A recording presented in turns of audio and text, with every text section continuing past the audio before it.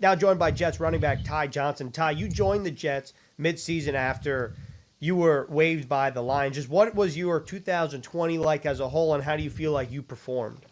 Um, 2020, just in a nutshell, man, just weird. Definitely a journey. Went from Detroit to, over here in New York, New Jersey. So it's definitely been just weird and wild and a long journey. But overall, it was good.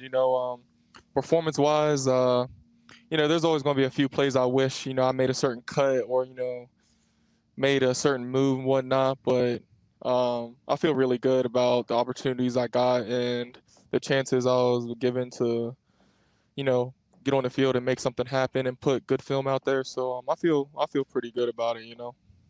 So you had your first touchdown this season, your first 100-yard game, and I'm just wondering, like, where do you see yourself in the future in terms of this team, and how do you build on what you've laid the foundation here? Um, just keep being me and move forward. I know I can, run the ball, I can catch, I can block.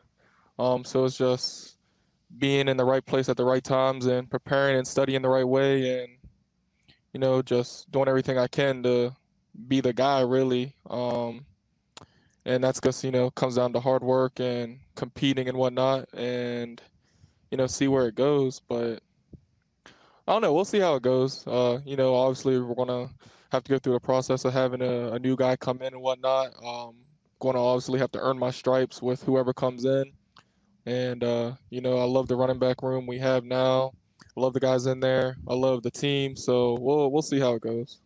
Ty, it seems like you picked up this offense pretty seamlessly. I mean, in your first game that you were active as a Jet, you had a long run. And like I said earlier, you had that real big game against the Las Vegas Raiders. Just what worked for you this year? Coach Jim Bob really came through for me. He broke down the offense for me, like plain and simple, layman terms. If I like on a certain run, like the first game of the year against Miami, he was like, "Don't worry about anything else. Just read him, read this guy on the edge. Make sure your landmark is there." My landmark was still a little tight, but um, he just made everything really simple for me. And obviously, I had Frank Gore, LP, I had Josh, and everything in there, and then also being able to talk to Flacco, Darnold about sudden protections or what they're seeing and whatnot. It's been really well to have those guys, and obviously talking to Coach Dow, Coach Frank, even Gase, throughout the weeks in practice, being able to see certain things and being able to discuss it and chat about it, it's definitely helped in the long run. Ty, I'm just curious, what's it like running behind Makai Becton? Oh, it's lovely. What do you mean? How is it? Come on now, is that a question? Like, you know how big he is, and you see what he be doing to people. Like, come on now. Like, we had the wide zone in the game yesterday, and I was like, yeah, bro, just do you. I'm gonna read you. Don't worry about anything else. I got you. Uh, but yeah, man, he's a monster, dog. I don't Like, know. how much of an asset is that?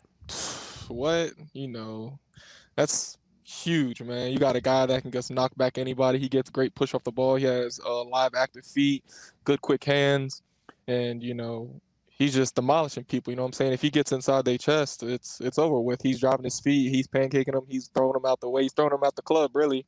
So he's definitely a huge asset, and it's evident this year. You know what I'm saying? And a lot of people see that. He knows that. The league knows that. He's a great player. Ty, what do you hope to work on in the offseason? Um, what I'm gonna work on, man? Just a little bit of everything, dog. It's been just anything possible, anything I can pick from the film. I'm gonna look at and be like, okay, I can do this, but I can make my cuts a little sharper. I can stop on a dime more on this route. It's just nitpicking certain things in the film, and all right, let me work on this. Catching contested balls and whatnot. It's all those things put in one. Especially how I'm reading film and whatnot, how I'm preparing, being able to identify defenses better, rotation of safeties and whatnot when blitzes are coming.